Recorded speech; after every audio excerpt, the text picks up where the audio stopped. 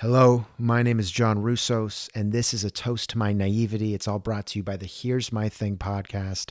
This is episode 5 of 10, going on a date after being severely disappointed. Enjoy. I had to turn off my phone today.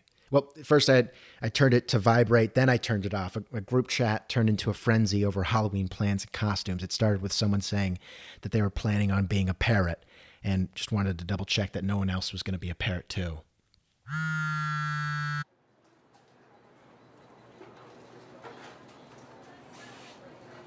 Today at the coffee shop, a boy, he might have been 4, I think 4 or 5. He was dressed in overalls. He was brought along by his mother. I think she bribed him with the power of choice, that if he came, he could pick from the armory of treats that staled in the glass box by the register, because what does a coffee shop offer him? There are no coloring mats with crayons, only people with facial piercings and attitudes. He might only know it as a place that smells like whatever lingers off his uncle's breath, a place where people who don't shy away from the plaid patterns go to dig their fingers into their temples and glare at their computer screens. He chose a vegan sugar cookie. I don't think he knows it was vegan, because I don't think his mom cared to explain to him what that meant, as that would then require a conversation about morals and GI stuff, a conversation not meant for cafes, but places like longer car rides with cheeky rays of sun that peek into back seats. She got something entirely more complicated, but I think just as fundamentally flawed as a vegan sugar cookie. It required pumps of things, and liquids needed to be foamed. It tested the stamina of the espresso machine and the patience of the barista. She wore sunglasses with frames the size of church pane windows, the way they would go down to her mouth, of which I saw she extended into a soft smile, as if enjoying some sort of sick thrill in watching the poor lipped-ring man assemble her drink. While waiting, the child picked at the cookie, which I think, because it was vegan, crumbled something so similar to a Nature Valley bar. It wasn't until the barista started to sculpt at the drink's foam that the boy pointed up above the espresso machine to the tank of coffee beans. He said nothing. He only further showcased this lack of fine motor skills, the way he bent his finger while he pointed, how he contorted his body just to make the effort. His mom said, "Those are coffee beans. They make the drink." "How many beans?" he asked back, a good question. The mom said she wasn't sure, but encouraged him to guess. He thought for a moment. He stopped pointing, and instead he held his arm out and bent it at a 90-degree angle. He puffed out his chest and threw in a facial expression that one might wear if they felt a drop in their lower intestines. 20 or 100, he replied. The mom played along. "Yeah, or maybe even a few hundred." The boy shook his head, and I think he actually might have even added a chuckle for theatrics, and said, "No. More than 100 is too much." And for whatever reason, that made perfect sense. If someone asks for my takeaways from this experience, I'm not sure what I might say. I'm not sure right now, that is. I imagine the lessons themselves, they'll surface after I've spent some time away from the project. Maybe then I'll have some sort of enlightenment that I can share. Or not. I feel a bit naive right now. Now, I thought that after I quit work at the office that let its employees bring their dogs in, the one that loaded its fridges with seltzer water and mason jars full of pickled asparagus, cucumbers, and daikon, I thought I'd take a couple months to draft out this book. And then a little later, while waiting on feedback, I'd get a job to fund the project. And then I figured it would only be a few months after that I'd be cozying up on my spot on some sort of bestsellers list. Well, it's been those 2 months, and the draft is nowhere near completion. And while hindsight is 20/20, I'm still not totally sure why I thought it would only take me 2 months to do this. I decided to push the deadline back to the new year, which, considering how much progress I've made now, is definitely cutting it close. I just have this dream of me sending it off for feedback on New Year's Eve, and then going to White Owl and dancing to Baby Keem's Orange Soda. And if there is an immediate lesson, I'd say it's that without a paying job, whatever money you do have saved up, it has this really annoying habit of seeing itself out of your bank account much quicker than usual. I'm going to start my job search soon. I'll handle that in the coming week. For now, I'll soak in my naivety just a little bit longer.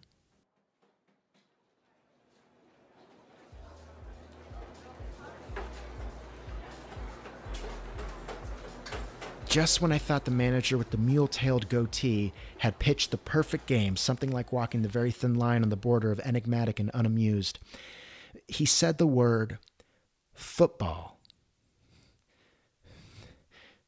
As in, he described soccer as football, and in doing so, shot goosebumps throughout my body. Bad goosebumps, the type you get if your mom told a group of your middle school classmates that your favorite song was I Kissed a Girl by Katy Perry, that she said, "Oh yeah, John's favorite artist, it's Katy Perry, that's all he listens to." Something like that. I cringed for him. I subscribed to the belief system that if you come from the same country as Kid Rock, you and your vocabulary are to follow suit. You're to only use football when referencing the game played with pads and helmets.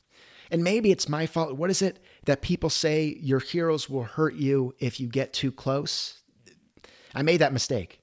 He was wearing this dated Timbers t-shirt, something that he might have had to fight off a couple of people in cardigans at a swap meet or a garage sale just to get. It had permanent stains and holes in weird places. I asked him, I said, "Timbers fan?" "Yeah, you?" "Of course." "How are you feeling about this weekend?" "Who do we have?" Dallas away, I believe. Yeah, I think it's Dallas away. He considered things for a moment before saying, "We'll be fine." "Are you a big soccer fan?" I asked him. "Totally." "Who do you support?" "No one in particular." He started the Premier League, Juventus, La Liga. He pulled an espresso mallet from up under the machine and he started to smash the remnants down a platinum cylinder. "I just like watching good football." As he broke into a full-fledged monologue, I checked out. A couple names made their way in, Messi, Ronaldo, but everything else was dubbed over. He might have taken it down a completely different route. I could not have told you. I just watched as the hair on his bottom lip moved each time he opened and closed his mouth. I saw how he spoke with his eyes closed sometimes, as if lecturing me about how he doesn't have a carbon footprint. He was smug all of a sudden, pretentious. I had to think about keeping a pond of vomit from seeping through my teeth. And had someone not walked in to order a sarsaparilla latte, I'm not actually sure if he would have ever stopped. While they ordered, I confirmed that my train of thought was long gone, definitely not coming back to anything productive. And so I slid out the door, hoping the man with the mule-tailed goatee wouldn't catch me on the way out.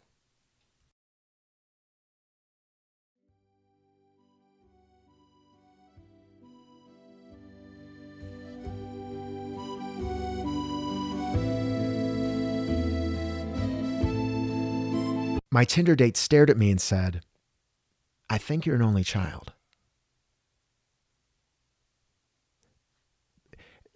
So I suppose in the grand scheme of things, there were much worse things that she could have said. But right there, in that moment, and per the question, "How many siblings do you think I have?" this was bad. This was the worst. Only child. And she said it with reverb, I swear. And then she slowed it down and she took a napkin to the corner of her mouth to shoo away some crumbs. She's right, of course. I am an only child. But who wants to come off as one? The term only child swims in a different lane, but the same pool as the words narcissistic, selfish, and spoiled. And hold on. I picked up the check. I picked up the check and I asked her questions like why she got that tattoo of a rattlesnake sitting on a bed of roses and why she chose to put it on her stomach. I'd asked her what music she was into, and she said rock.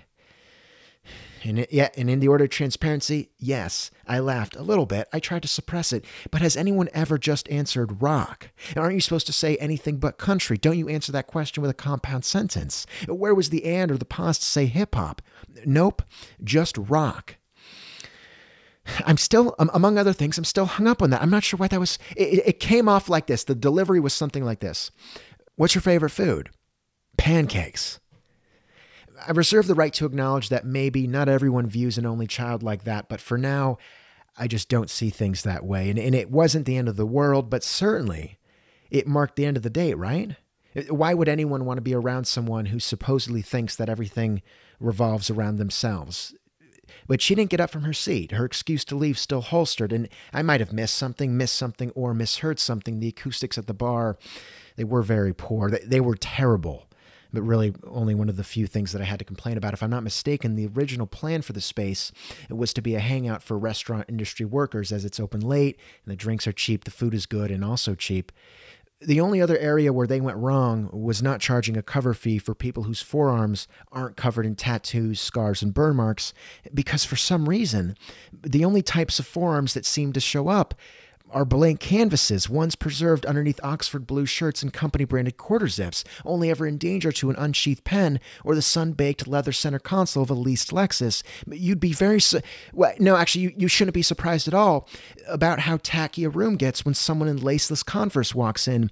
Still, I've pledged my allegiance because they make the best grilled cheese that I've ever had, and there isn't a close second. I suggested my date might try it. I told her she would feel wealthy eating it. I explained how it's only $5, but after a couple of bites, you can't help but pat your pockets for a set of car keys solely equipped with buttons, car keys that certainly aren't there. When I asked her if that made any sense, she tilted her head and squinted back at me in reply, and so I didn't push the grilled cheese any further down than that, which I think may have been a reason why she never left early. We hung out for 5 more hours after the bar. We walked around city center for a little, and I remember us running too for some reason. At 10, we ended up at the Espresso Bar and Grill, where she asked me why so many people wear flannels in town, and to which I replied, I don't know. That's a good question. There's a lot of trees, I guess. I guess those two go hand in hand. That's a good question, though. Do you have a flannel? I asked her. I think so, she started. It's plaid? Not necessarily the same thing. I'll send you a picture, she promised. I nodded, then took a sip of what was a then lukewarm lager. She really is beautiful. She really is beautiful. And from what I could tell, I don't think she was wearing any makeup that night. She has tan skin, and the outline of her upper lip, it sees to the same dimensions of the single-line birds I let fly across my drawings in elementary school. And a bit taller than I expected. I guess she was pushing 5'4", but she was wearing boots, and they were boots that had endured. They showed gray wear at the toes and shaved rubber at the heels. And she wore charcoal gray jeans with rips at the knees and a windbreaker over a white tank top. Her tattoo poked out from under her shirt, and she'd spun some of her hair, black hair, in a bun, and the half of which that didn't make it hung all the way down a few inches past her shoulder blades. By midnight, we made it back to my apartment, where I decided that she has the perfect nose. While mine is plagued with blackheads and multi-tone from acne scars, hers was smooth, monochrome, like a fresh coat of asphalt that erases all potholes and divots. Perfectly proportional, too. You'd be quick to think that she's had some work done on it. When I told her this, she said that she hates her nose, so I asked if I might have it. She replied, "I wish it worked like that." "Same here," I said. She laughed, but she was giving them away easily all night. And when I told her I moved to Portland because of the show Portlandia, she turned purple and doubled over. And when I told her that umbrellas were taboo in town, she chuckled for a minute, then asked if I was serious. And when I told her that I could fall asleep while driving her home, she laughed and said, "We're almost there."